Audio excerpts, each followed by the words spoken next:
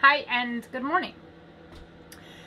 This is the first video that I've ever done, so this is basically an intro to what am I doing. So I'm going to start a channel because I want to document this process, and I think it's probably best to explain what the process is. Basically, I decided to buy a sailboat with my dad, and we found a 1983 Transworld 41-foot ketch. She's a full keel leaky tiki. Put that out there. And I know right off the bat, I know there's a lot of anti-leaky tiki people. I've certainly read and seen plenty to suggest that there's an anti and then there's a following. So essentially, we took on this boat because it works for us. It works for what we're planning. We'd like to leave and do some sailing in the Bahamas, some snorkeling, just some moderate sailing. I am not a sailor. I'm going to put that out there right now. I'm absolutely not. I'm actually a horse person, which I'm trying to figure out naming this channel probably something like Saddles and Sails, because basically that's my life. Like, I ride and train horses. I'm good at it. I teach, ride, train horses, and I can make them, I can take a nasty old mangy nag that you picked up from a livestock auction and turn it into a pretty cute, nice show horse. I do not have that skill set here at the boat. Absolutely not. Like, I blunder constantly. There's a whole new vocabulary that I'm learning. So I invite you all aboard to follow along the progress. I think I'm going to start by saying some of the things that we know we have to do, right? We know about the coring and teak decks. Okay, so I've had to learn all about that. And our boat, fortunately, the second owner, we're the fourth, the second owner did a fabulous job loving this boat, and he recocked all the seams and really did a lot of work that saved the boat, according to the surveyor. Said this was awesome. So we get to check that box, at least for now, although looking on the horizon, yes, there's probably going to be a recoring project just to keep the boat. It'll stay in the family for years. This is, again, a project that I'm doing with my dad.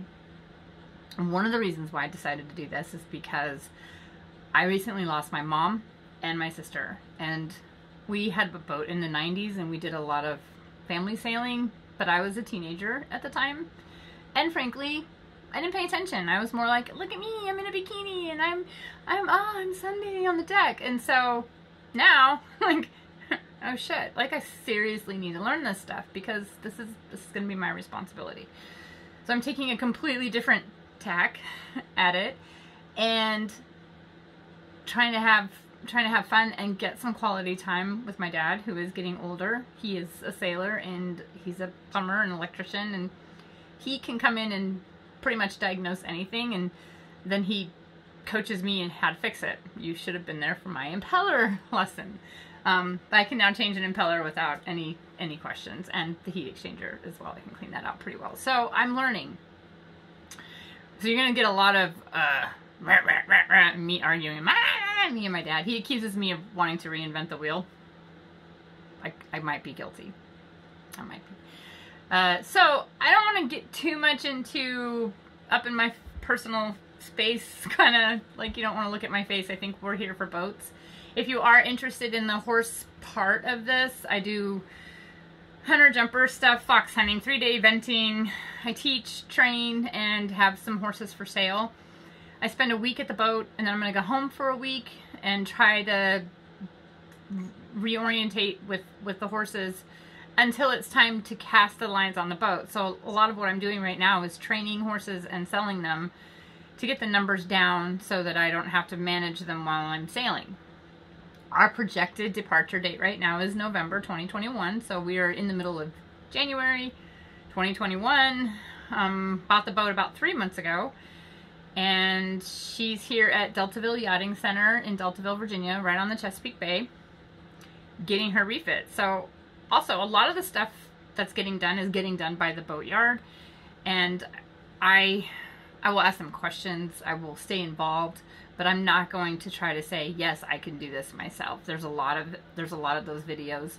So I'm going to do a ton of before and after videos to go, here's how it looked, here's what we did. And if there's technical stuff that was sort of bumpy and even the boatyard people are about, you know, struggling through it, I'll probably put some of that on here too, just to provide information to people who are also doing a similar project, and also to solicit advice from all of you folks out there that are really good sailors and have so much experience amongst you that I cannot compete. I just sit in awe and I just listen. That being said, if anybody wants to go and get a horse or has any questions about their horse, by all means, shoot me a video and I'll let you know my thoughts on what your horse is doing. So that being said, this video is different than everything else in that it's going to capture this experience from barn to boat, refitting the boat, retraining horses, going back to the barn, going back to the boat, a father-daughter relationship. I have a husband that sort of lingers out there all the, you know, he's out there too, so he might make an appearance, although he's camera shy.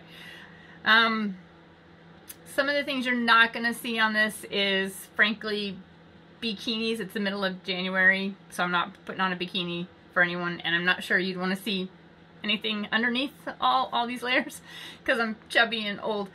So probably not going to see any bikinis unless something extraordinary happens, or I have some really cute friends, though, that might come out boating when the boat finally gets into the water. So I'll ask them. We'll see if they have any volunteers. But other than that, you're not going to see that. Let's see. The other thing you're not going to see, I'm not going to ask you for money.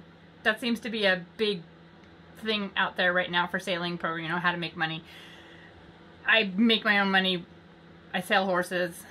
I don't sail horses, I sell horses. So at this point, I don't see any reason to ask for any money. This is not why I'm doing this. I'm documenting this process because it's an interesting life that I have an opportunity to live. And it's some time with my dad that after losing 2 members of my family, I want that. I want that experience, and I want to be able to look back and go, look what me and Dad did. So he's going to make a couple appearances. He's grumpy. He's salty. He's definitely salty. So I don't really know about how all this works. I'm just going to put it together and put it up there and just start it with season 1, episode 1.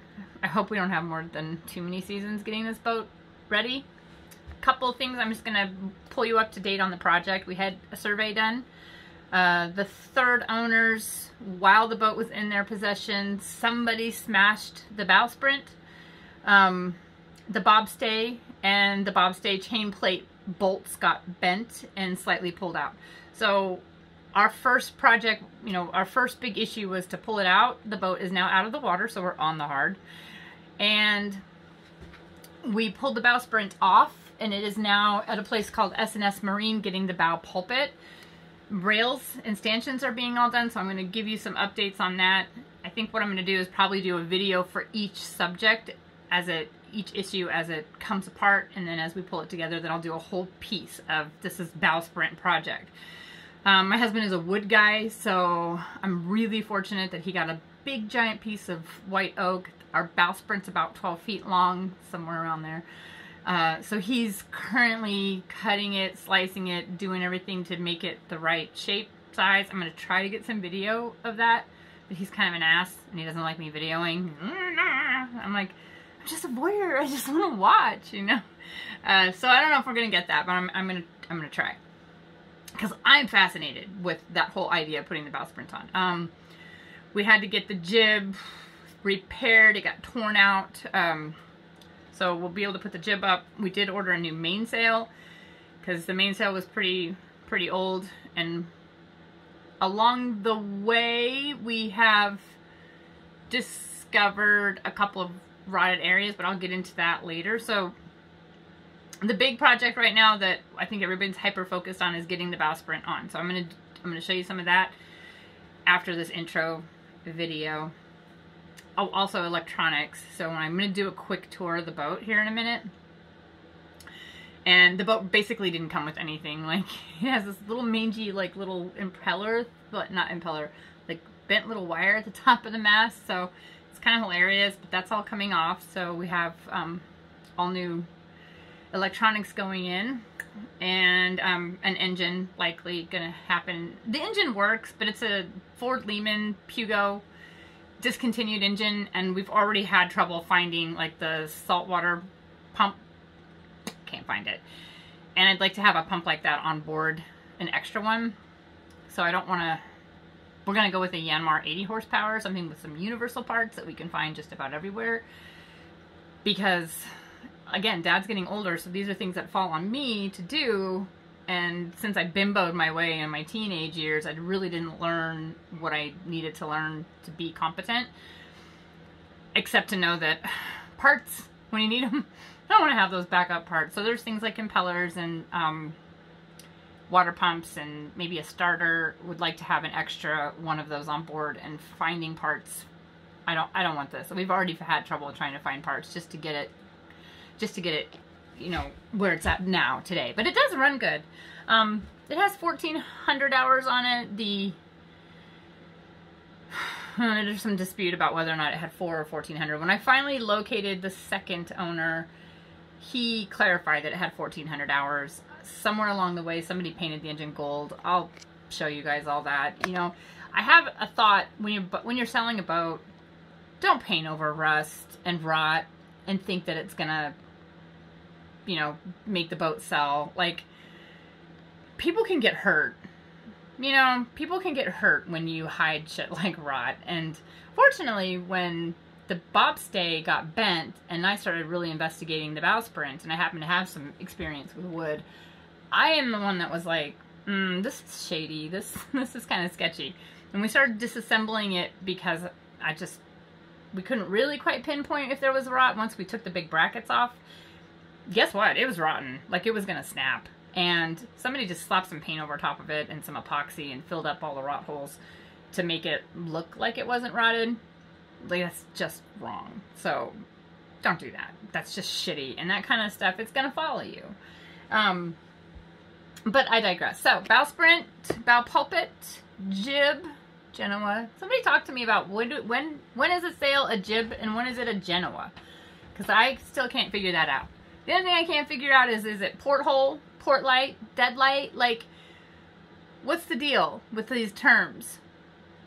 The other thing I find really interesting, and maybe you guys are going to be interested in the nautical world, there is very similar words that mean very similar things than in the equestrian world.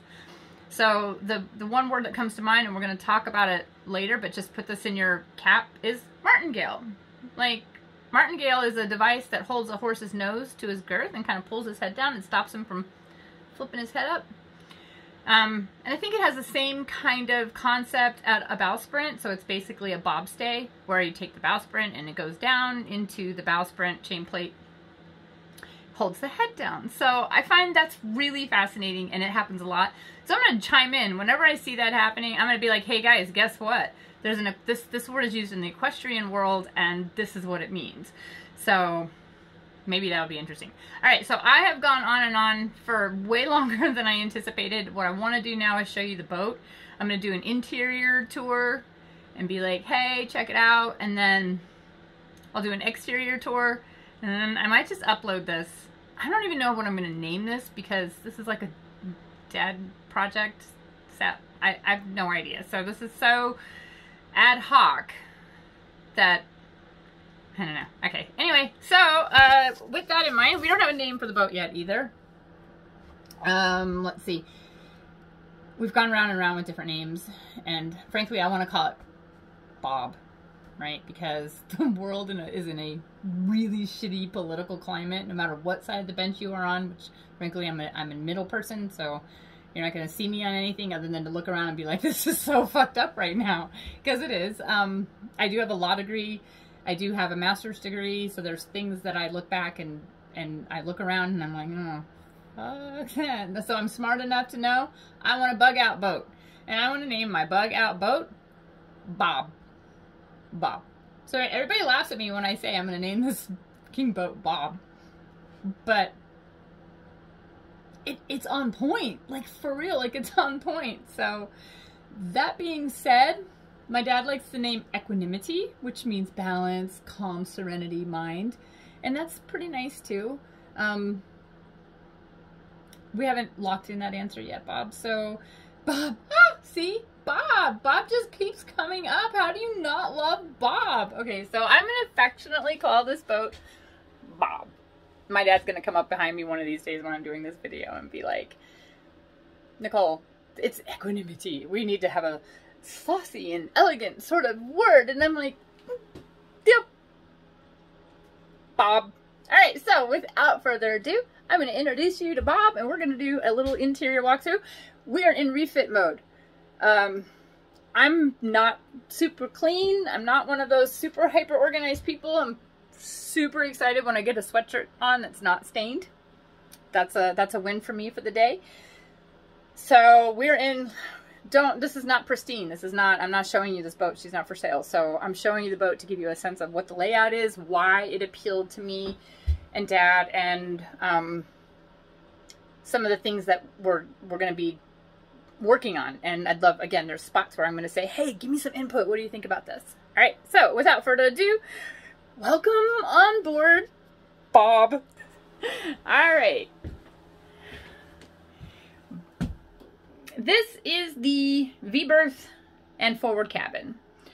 At the moment, we have been investigating the chain plates. Let me see, give you some lights. The bobstay chain plate that's down inside the hull, we believe is fiberglassed in. Have yet to be able to actually find it. So something for more discussion is who has experience with these bobstay chain plates? What can they tell me? Would love any input you can offer. Obviously, the V-berth right now is looking, back it up a little bit, is looking kind of full. But I know boat people, they get this. So, but I just love all those, look at the little shelves and the little tooling. I just love the layout of this boat. And you come over here, we can shut this door. Oh, there's yours truly. Mirror. And then you turn right here and there's your forward head. And the shower and everything. So the shower drains, as far as I can tell, this shower drains into the bilge. I know I'm going to say that again. It drains directly into the bilge. There is no sump pump under it. That's something I know we need to talk about. The other thing we're really contemplating is putting in those composting toilets. I don't know. But I just love everything about this whole cabin. So my dad gets the V-berth. He likes the V-berth.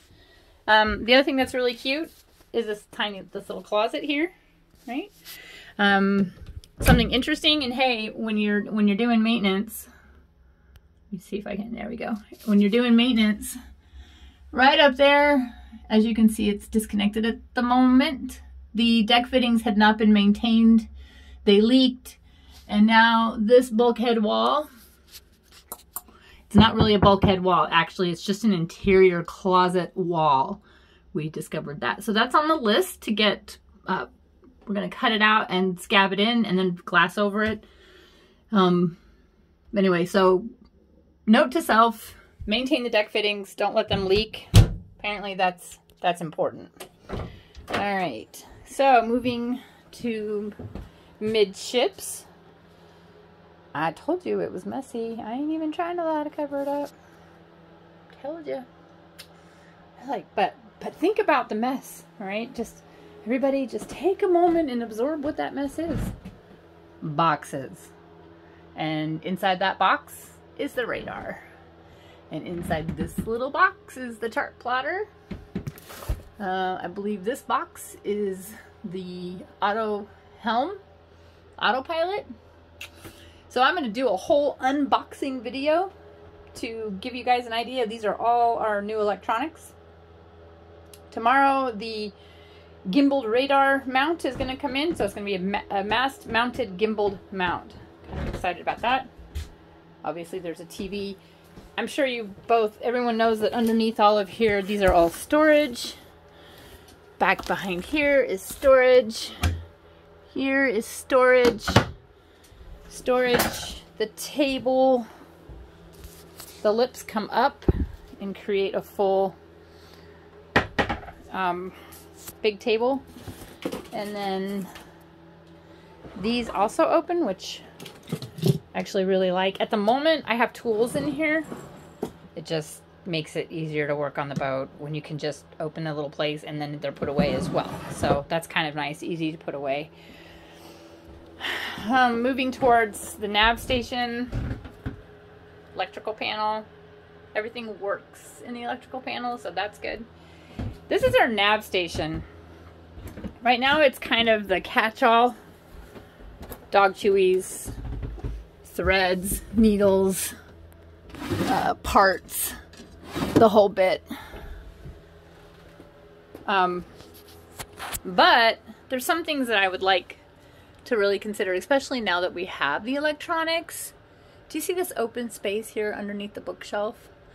I feel like that should be filled in with a wall. Or not a wall, okay, a little bulkhead, I guess. Is it a bulkhead if it's like not a primary? Is all vertical walls in a boat called bulkhead? Somebody help me with that. Anyway, I feel like that space should be filled up and the electronics hung there so that you can do your chart plotting. One thing I do remember from living on the boat and sailing as a teenager was navigation. I love charts, real charts. I'm not sure I'm super keen on the electronic stuff. I love looking at charts. So I want to still maintain this so that I can. Just, it's so relaxing to have coffee and a chart and just see where you're going. The other thing is we have dual displays. So we have the chart plotter, but we also have these alternate displays that I would like to be able to see from the cockpit and from the interior cabin. So if I'm cooking or down below, I can look up at, say, for example, the depth sounder, which I'm kind of nervous about. Depth, obviously. We have a 6-foot keel, so I think I'm hyper focused on depth. I'd like to get some ideas from y'all. Does that need to go, that bookshelf too? Like, what is that? Is that even a good idea? I feel like those things are gonna go flying. That all has to come down, right? Like, okay, so moving to the companionway. Obviously, this is our little companionway. The engine is behind those stairs. And those stairs pull out. Here's the galley. Now, I like the boats with the wraparound galley. They're just so pretty. You come down and it just looks like a little apartment. But my dad is like, you're going to really love this galley when we're underway. And you have that wall. So it's just kind of this little wall around. My dad's like, when you're underway, and I think he might have a point, right? Like, if you're underway and you're sitting here cooking, you can just sort of sit your feet in, like, up your toes against the counter and lean up against the wall, hold right here, and you're cooking. I'm so sure I can't cook standing up straight normal, so yeah, sure. Yeah, I'm gonna be cooking like that. I'm not sure. I don't know what I'm gonna be doing, but I get it. Like, I get it, so it makes sense. Even if you're just walking to the back, to the aft cabin. So our boat is a center cockpit. I love center cockpits because I love aft cabins. I know there's discussion, stern cockpit, aft cockpit versus a center cockpit. And I just really liked the idea of having 2 private cabins. So I'm going to flip the camera back around because the other thing I wanted to show you about the V-berth was how it has its own door. So you go in there, you have your V-berth, you have your head, you have this little private area, which I think, it's me and my dad. And my mom passed away, and Dad's always sort of going, if I get to the islands, I'll find me a cute little island lady. Like, if he ever does do something like that, I'm not going to be wanting to participate in that. I'd like him to have his own space. So, I'm just going to flip it around so you can see what I'm telling you. So it's nice to have this little middle area where we can all sit together and laugh, but then Dad and whatever he decides to do can have that space. Anyway, so TV storage, companionway. Oh yeah, I know, I was going to show you the engine. Alright, so here's our engine that I was telling you about. And this is what I was saying about painting over stuff. Like, seriously, you had to paint over the rust because no one could see that it was rust. Then I talked to the second engine owner, and he was like, no, that's not what color that engine was. So, that's just so stupid. Like, I don't see a point. I mean, it just takes away from your ability to really assess what's going on, and maybe that was the whole point, was to hide. I mean, we picked up on it right away. Like, who would do that? That's just so ghetto. I don't know, it's just really ghetto. But it doesn't matter. This is that 60 horsepower Ford Lehman Pugo engine that I was talking about. We've put on new hoses. Like I said, we put on the new impeller. We cleaned out the heat exchanger. It runs. It really does. It doesn't sound bad. But my dad thinks it's underpowered, and he hates that we can't get parts for it. We do need to get a new seawater pump, and we are already having a hard time finding it. So we just don't want, he doesn't want that. I don't blame him. I don't know if I really want it either. Not sure what we're going to do with this engine, but it does run like a little top. It just purrs along. All right. Okay, so here's the little sink. See, I'm not much of a housewife. I'm not that, not right now. I have my moments where I start cleaning up. And then this area, again, it's sort of messy. Kind of embarrassed. But I was doing the port lights, so all the port lights have new seals in them. So this is the aft cabin bunk, aft cabin. And lots of little spaces. We have this closet. I'm going to turn, dun dun dun dun, little closet, mizzen mast coming down, little closet. Oh, I forgot to show you guys something else. Hold on. Aft cabin head, again, shower, and I have yet to identify if it drains into the bilge, which I'm going to guess that it does. Some ideas from you all would be great. Always counter it, balancing it with, and there's the hatch. Okay, there's two last things I want to show you down below. Batteries are down there for the moment. Stuffing box is right in there. We just had that redone. Alright, so the two things that I want to show you that are like my favorite, okay, are one, check this out. Oh, I guess I can't do this one. Look at that. Inside that little cubby coming right behind the stove. Air conditioning and heating. Oh, and it works so good. Super excited about that. Okay, and then coming around. A cute lantern. That came with all of the boats. And then the butterfly hatch. It's so cute. It's just so cute. Okay, so welcome aboard, Bob. For the moment, I think that's just about everything. So some of the things I'd love feedback on are, what do y'all think about the nav station? Do we put a wall up there? Do I take down that shelf? I'm just not creative this way. Like, I see it as a potential problem, but I have zero ability to create or visualize something else. Like, it's like, oh, okay. So this video is already like 29, almost 30 minutes, which that means I've been talking for 30 minutes. So sorry if you guys, and anybody gets to the end of this, I should pay you, because this is ridiculous. But